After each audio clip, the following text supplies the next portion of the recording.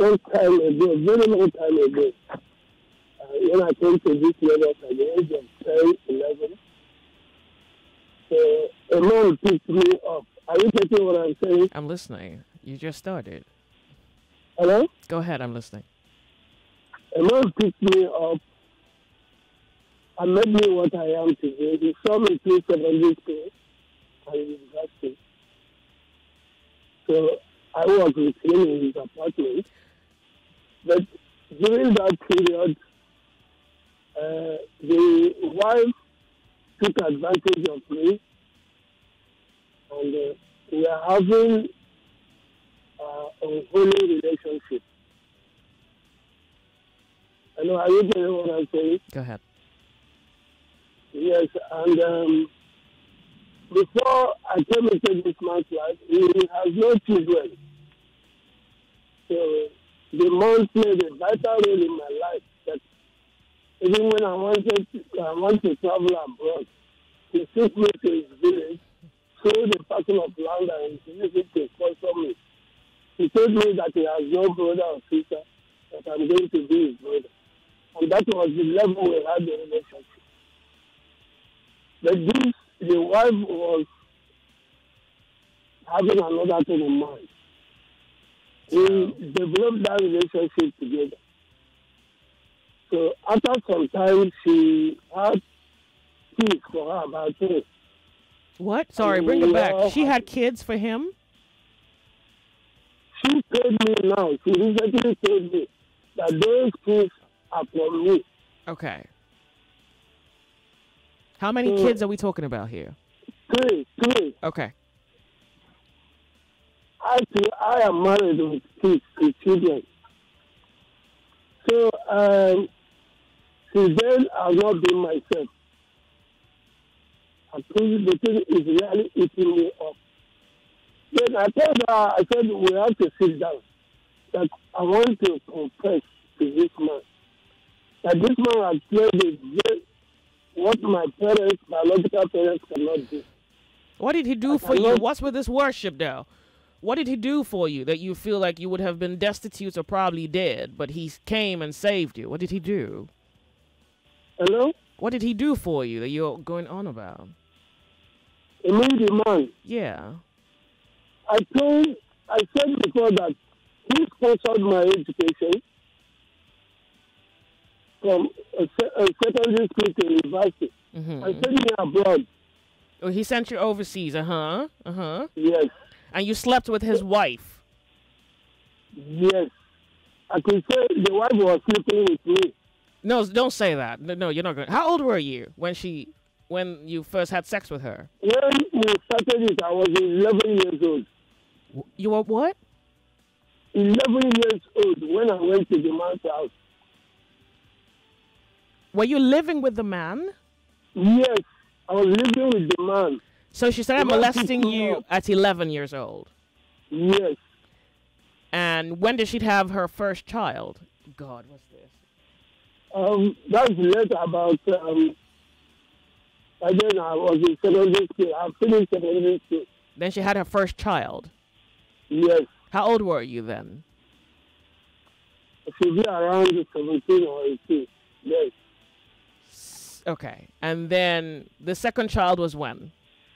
How old were you when she had a second child? She had the second child and the third child. So the problem is that the wife has said that those children come from me. So now you want to sit down to discuss with who now? The wife or the man who has saved you? Yes, I told the wife that I want to confess to the altar. The wife, the woman refused. I think it's a good way to die, to be honest. I really think there are many ways to die, and that would be one good way to die. But if it helps your conscience, well, yeah, for sure. I mean, what's the use of life if you're living a lie? So you want to sit down, tell the man, I slept with your wife, I have the 3 kids are mine. Uh-huh. What do you suggest? You think I should have it and die with it or what? So to be honest with you, I'm not even thinking at this point. I'm still trying to make sense of your story. I'm trying to make sense of the fact that you lived with the man, He took care of you. His wife was molesting you from 11. And by 17, 18, she had her first child. And now she's telling you all 3 kids are yours. Has she told you what she wants you to do about that information? No, she's just telling me that for my information. To be honest, I've thought about death, but I haven't thought about ways to die. So honestly, I have nothing to say to you. I think Lagos has something to say. So we're going to ask Lagos to tell you what they think you can do about what you just said. Yeah. Okay. How old are the kids, by the way? How old are they now? That time, 16, 18, and 20, something. Like 16, 18, and 20. Something, yeah. And she's telling you now that the kids are yours. Yes. That's why I'm worried. What is this? Oh, God. Okay, you know what? Lagos is going to tell you what they think about it, because I'm not thinking. That is it. Making a decision on the best way to die.